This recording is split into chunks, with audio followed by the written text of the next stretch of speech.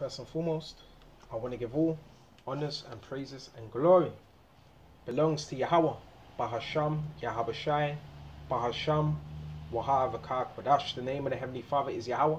His son's name is Yahabashai, in who I reverence and honors to the elder apostles of Great Millstone that taught me this truth, and those of you that are in the Holy Spirit and that are striving to remain in the Holy Spirit, and to the hopeful elect across the globe, and to the few, the very few brothers and sisters listening and also learning in the hopes of being saved within these last days. Alright, this lesson, it's going to be a quite of a serious lesson. Okay, just warning the brothers of, if you're not sound in the doctrine, it'd be the right thing would be to not watch all these other camps, because all that's going to do is confuse you if you're not grounded. Okay, so without further ado, we're going to go to Acts 13, and we're going to go into that sorcerer, okay, that was trying to bewitch the deputy. Start off on Acts, and we're going to go straight to 13. Alright, this is Acts 13, and we're going to jump straight to verse 4. And so they being sent forth by the Holy Spirit, not ghost, the Holy Spirit, okay, departed unto Cilicia, and from thence sailed to Cyprus. Okay, and when they were at Salamis, okay, they preached the word of Yahweh Yahushai in the synagogues of the Jews. So that shows you there was synagogues everywhere, scattered across the globe, right? And they had also John to their minister, okay. And when they had gone through the isles unto Paphos, find out where Paphos is, right? I believe it's Cyprus. Paphos, right? Strong's G 3974. Paphos. Paphos. Paphos. To mean equal, boiling hot, a maritime city on the west end of Cyprus with a harbour, okay, for the ships. It was the residence of a Roman proconsul. From old Paphos was noted for the worship of the shrine of Venus, which goes into what women adultery, not adultery, but actually it is adultery, spiritually adultery, right? Which goes into what Aphrodite, which is what woman worship, idols, and a some 7 miles, 10 kilometers to the southeast of it. So basically it was in Cyprus. Alright, so we're going to get to it. Okay, and when they had gone through the isle onto, what's it, Paphos, they found a certain sorcerer, a false prophet, a Jew whose name was Bar-Jesus. So now we're going to go into that word sorcerer, see what comes up. Strong's G 3097. Magos. Magus. Magos. Okay, we get that word, what, magi. Okay, and it goes straight into a false prophet, a sorcerer. Okay, dream augurs or augurators, soothsayers, sorcerer, and his job was, his lot was to deceive. Okay, so he was a prophet, but he was a false prophet, he was a sorcerer. Right, and let's further read on what he was doing, and I want to go into that name Bar-Jesus just to see what it means. It just says a certain false prophet. Okay, so let's further continue. Okay, and it says which was with the deputy of the country, Sergius Paulus, a prudent man. So this was a studied man, and he wanted to know more about the faith, and he called for Barnabas. Okay, when you go into Barnabas and Saul was Paul, and Barnabas was what, the helper of what, Saul. Okay, to hear the word of the Most High. So he was inquiring, he wanted to hear. He was a prudent man, and this is an officer, this is a deputy, right? But Elymas the sorcerer, okay, for so is his name by interpretation, right? Type in that word Elymas, same thing, so-called wise man, a wizard, a wizard, right? So Elymas the sorcerer, for so is his name by interpretation, withstood Rem seeking to turn away the deputy from the faith. So he was trying to stop the deputy from listening to who? Paul and Barnabas. And when you go into withstand, quickly type in that word. We need to get into all these words. Strong's G 436. Amphistemi. Amphistemi. And it says to set oneself against. So he was opposed to the truth. He was trying to stop. Okay. This deputy from learning about the truth by being what? Converted to the truth. To set oneself against, to withstand, to resist, to oppose. So this would make him what? A devil. This would make him Satan. So men that are trying to oppose the truth, they're Satan. Now let's continue. Man. And it says, enemies, them seeking to turn away the deputy from the faith. So you got spirits that are set up to try and turn you away from your faith. And these are known as seducing spirits. That's why you got to be strong. And as you can see by the image, right? Bear me just a minute.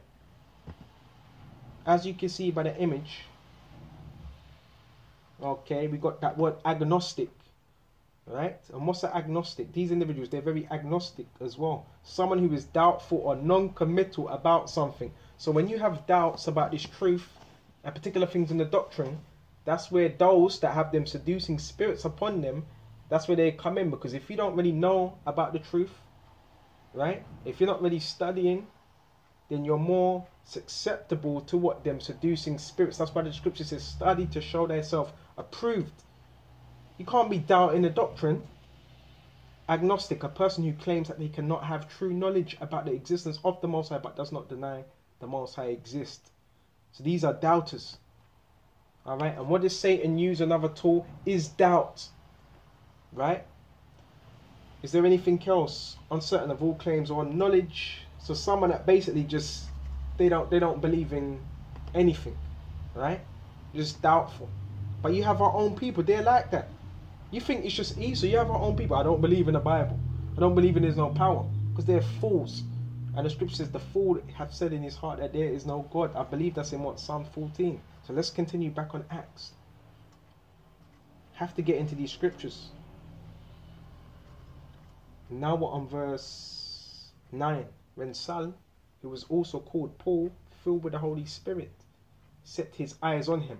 Immediately, when Paul saw that, he set his eyes, okay, he was filled with the Holy Spirit, set his eyes on him, this witch, this warlock, right? And said, oh, full of all subtlety, trickiness, craftiness, and all mischief, thou child of the devil, right? So Paul was rebuking that spirit, thou enemy of all righteousness, right? Because if you're trying to stop, if you're set up to try and stop those from getting the truth, you're an enemy of righteousness. Will thou not cease to pervert the right ways of the Lord? Now we're going to go into that word pervert and see what comes up. Strong's G 1294. Diastrepho. Diastrepho. And look what comes up on the outline biblical usage. To distort. So you have those, they were going to try to distort the message. How? By teaching you something that's what? Outside of what you've been taught. To turn aside. To turn you aside from the truth. To oppose. So these individuals, they're opposing Yahweh. That's why the scripture says in John, there be many anti-Mashiachs, many. To plot against the saving purposes. So when it says the saving purposes and plans of the Most High, because Yahweh, he already has an elect.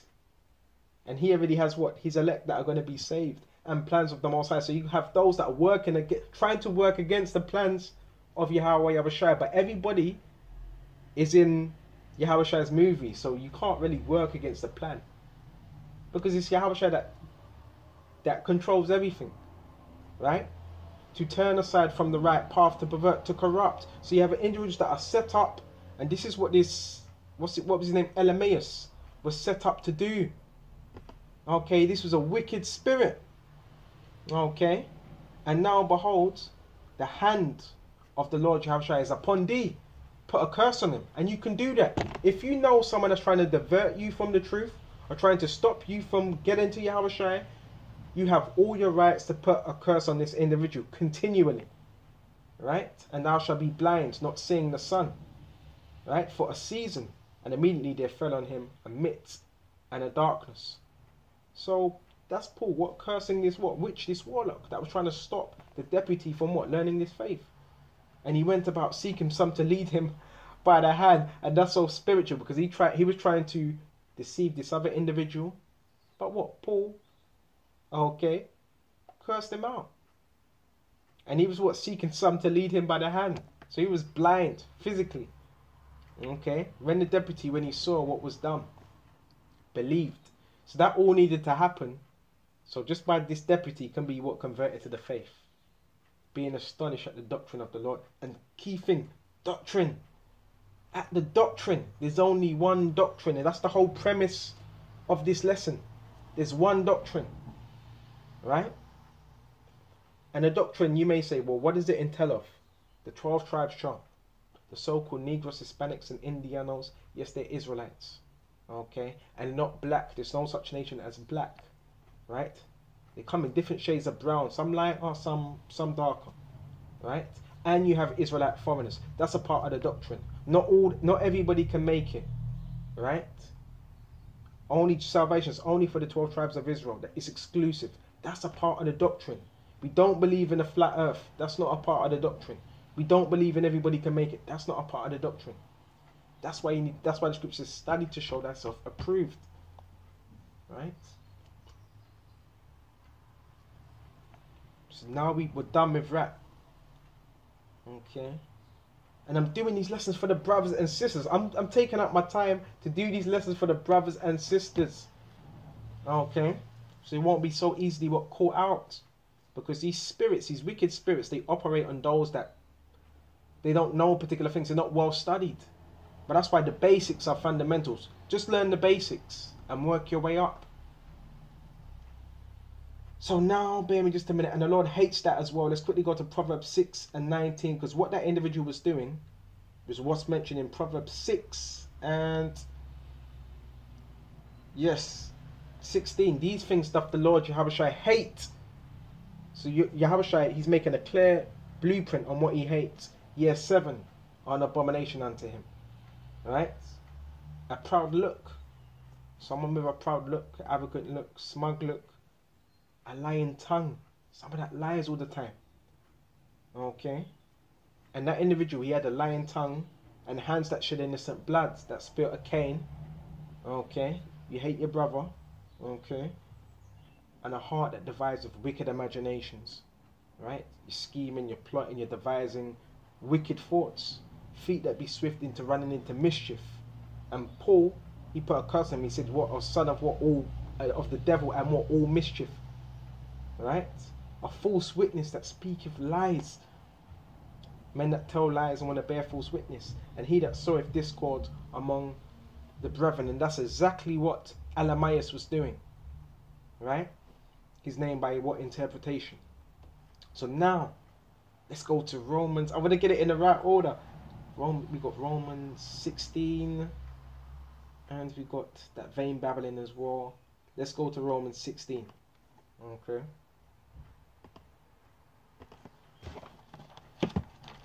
Straight to Romans 16. Let's get into this.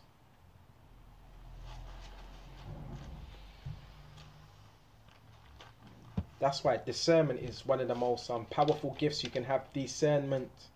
To be able to discern these things. Because you might believe in something, a doctrine that's completely off, a false doctrine. So it really does take discernment, and that's a blessing if you've been given that. Let's go to Romans 16 and let's go to 17. Now I beseech you, brethren, mark them, which cause divisions. Right? Mark, that word for mark is scopeo. So you put a scope on them. Right? That cause divisions. Okay. Let me just a minute. That cause division. An offense is contrary to the doctrine. That keyword, doctrine, not doctrines. Because if someone's telling you doctrines, then obviously that individual's confused. There is doctrines out there, but they're false doctrines. There's only one doctrine. Doctrine means one. One way of life. One way of worship. Okay? Which you have learned. Because there was a particular thing we learned, and there's only one doctrine. And avoid them. So you break off from them. You avoid these individuals. You don't go back and forth with them and say, well, they're Israelites, you know. So, you know, can't we all get together? No. For they that are such serve not our Lord Yahushua Mashiach. They're not serving Yahushua because they're not walking in the ways of Yahushua. They're not teaching his doctrine, but their own belly. Okay? But their own belly. That's what they're serving. Let's type in that word belly.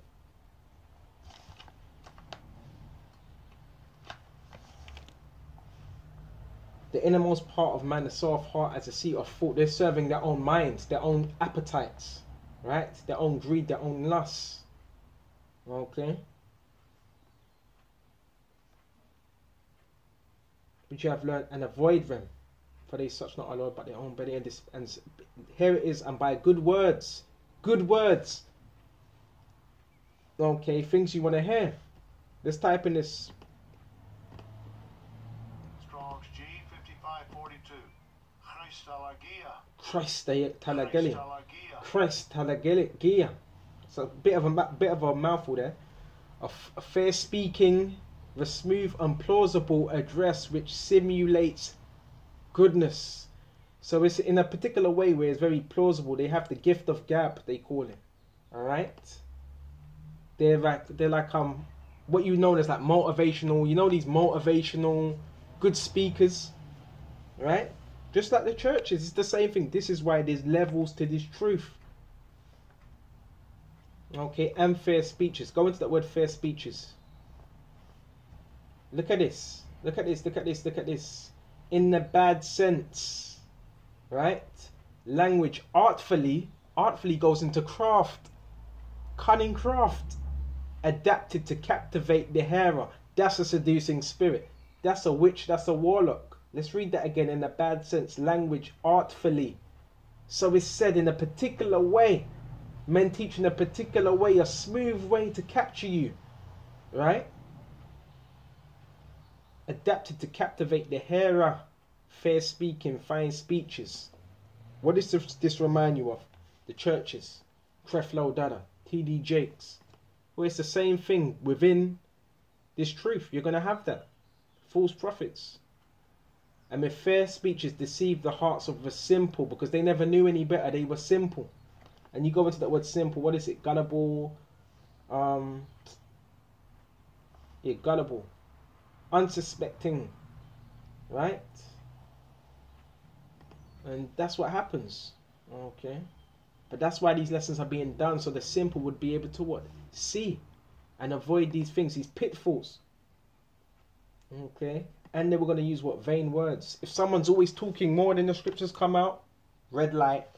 If they're always talking, obviously we talk because we have to expound on the scriptures we're bringing out. But if someone's doing more talking than the scriptures, that's a red light. Quickly go to, and we're going to tell you why it's a red light. Okay. Because Jeremiah 17:9, what does it say? Jeremiah 17:9, the heart is deceitful above all things. So the own mind, okay, our own mind, it says it's deceitful above all things, everything, right? And desperately wicked. Who can know it? So what would be the wisest thing to do? You filter it through the scriptures. Because not every thought you have is going to be correct all throughout the day, right? You got them right hand thoughts and you got them left hand thoughts. The left hand thoughts, that comes from the devil. The right hand thoughts is what? That's them angels telling you, stay on the right path. Right? That's why the scriptures are so important, but men don't do that. That's why what they give heed to what these spirits and believe in different philosophies, and they always talk about, oh well, this is my opinion. To hell with your opinion. Right? To hell with your opinion. So bear me just a minute. I like doing lessons like this, because even lessons like this, they even help me.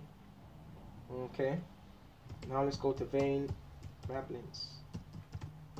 And I don't watch these other groups. Stopped doing that years ago. Well, what's the need? You may watch a group because you may want to see, well, what are they teaching? Are they teaching the correct thing? And that should be the only reason. If they're teaching something off, the scripture says avoid them. Now let's go to 1 Timothy 6. And 2 and 16. Alright. 2 and 16. So this is some heavy stuff. This truth is so serious. There's levels to this. Let's go to 2 Timothy 2 and 16.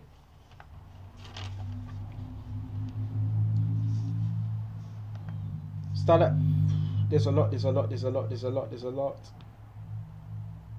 Start at 14. Of these things, put them in remembrance, charging them before the Lord Yahushua. Okay, and the key title of this scripture, it says babblers to be avoided. Okay. And that may be the name of the lesson. Maybe just a minute. Of these things before the Lord, that they strive not about with words to no profit. So someone that's striving with words to no profit would be someone that's not bringing out the words of Yahweh, Yahushua. That's words of no profit. But the subverting of hearers. So we want to use words of the subverting of what the hearers through what the truth. The study to show thyself approved, acceptable unto the Most High workman that needeth not to be ashamed, because now you know what you're speaking about. Rightly dividing the word of truth, rightly, precept upon precept, line upon hair, there a little, here a little. When I first heard about this truth, I was reading it just in paragraphs. Then the brother said, no, you can't read it like that. You go from what? Precept upon precept. Then you find different parts of what the puzzle, and it all makes sense. But shun profane, here we go. Shun profane and vain babbling. So vain babblings will lead to what? Profanity. Because it's not what goes out, it's not what's it goes out of a man, but it's what comes. So I forgot how it goes now. It's what comes out of a man. Yes, what comes out. It's not what goes in, but what goes out. And what comes out is a manifestation of what's already went in, right? And it says ungodly of men, ungodly. Okay. So profane and vain babbling. So let's type in that word vain babbling. Someone that's always talking more than the scriptures come out. Vain babblings. Let's go. Strong's G 2757. Canaphonia. Canaphonia. Canaphonia. Canaphonia. It says empty discussion. So when you get when a man starts a lesson, it should be 5 minutes in and you're still trying to figure out, well, where's he going with this? Okay. Empty discussion, discussion of vain and useless matters, a fruitless discussion, an empty sound. So Yahushua, he was very straight to the point, and that's how we're supposed to be. But this is what happens when you lean on your own understanding and you just want to be heard. Scripture says that you have some that will try to draw what disciples after themselves, and their words will eat as doth a canker. What's canker? I believe canker. What is it? Rust. Canker. Oh, let's look up this. Spare me just a minute. Strong's G 1044. Gangrena. Gangrene. Gangrena. Gangrena. And what does that sound like? Gangrene. And what does gangrene do? It spreads. It says it, a gangrene, a disease by which any part of the body suffering from inflammation becomes so corrupted, unless a remedy be seasonable applied, the evil continually spreads. And you've seen that with people. I've seen particular people, they have like this fungus on their foot swell up, and they may have like a gangrene. If it spreads, their body parts need to be cut off. That's how you have people with missing feet, and yes. So a man that's just speaking his own words, it's dangerous, because what? That evil continues to spread and attacks other parts, and at the last eats away at the bones. So these are what? These are seducing spirits. This is why, look up the words, get into your words, study. Okay? And will eat doth as a canker, of whom is Hymenaeus and Philetus. Okay? That were resisting what the truth, who concerning the truth have erred. They've went aside, saying that the resurrection is past. Okay, because they believed. A lot of people believe. You have them Old Testament Israelites that believe when Yahushua came on the scene, that was it. Oh, that was the resurrection now. That was when Yahushua came on the scene. Okay? And he was resurrected. They believe that's it. Right? And now that's why you got people that believe this is the kingdom. After he died and he was resurrected, they believe that was it. Right? The resurrection is past already, and overthrow the faith of some. You see, them wicked spirits To overthrow, to overturn, to destroy, to subvert their minds in a wicked purpose. Right? These are wicked spirits. Nevertheless, the foundation of the Most High standeth sure, having this seal. Okay, the Lord Jehovah knoweth them that are his, and let everyone that nameth the name of Mashiach depart from iniquity. Okay, hope this is edifying. Few more scriptures and we're going to shut off. Alright, shut off on this. Perfect. Let's go to Isaiah 8 and 20. I wasn't too sure how this lesson was going to go. Go to Isaiah 8 and 20. Watch out for these things. If nobody, look, if someone's bringing out something and they're just talking and they can't get it in the scriptures, stop listening to that individual, because he's chatting mumbo jumbo. Alright, let's go to Isaiah 8 and 20. Alright. To the law and to the testimony, if they speak not according to this words, it is because there is no light in them. So if a man, he's bringing up the scriptures, he's not breaking it down, or he's doing more talking than the scriptures come out, it's because there is no light in him. Right? Anything, example, if I bring out Revelations 13 and 16, I'm going to let you know it's the chip. And I'm going to prove it through the scriptures. You cannot buy or sell, receive a mark until they receive a mark in their forehead. If I talk about, what's another example? What happens to you when you die? I'm going to go to Job, where it talks about there's one place underneath heaven where judgment is. Go and break it down. Right? Everything. If a man can't back up anything, if he can't validate it through the scripture, he's chatting nonsense. Right? So with this lesson, I hope this was edifying. And yes, avoid vain babbling. Alright? Until the next time, shalom.